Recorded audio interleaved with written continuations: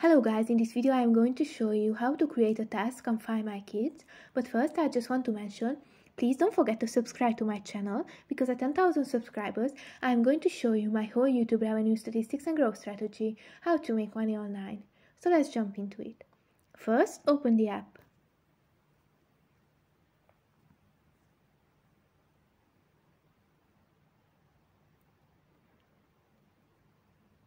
Then tap on the three lines at the bottom right corner, scroll down, tap on Tasks,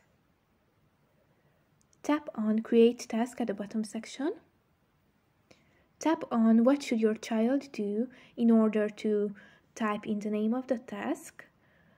For example, clean her room.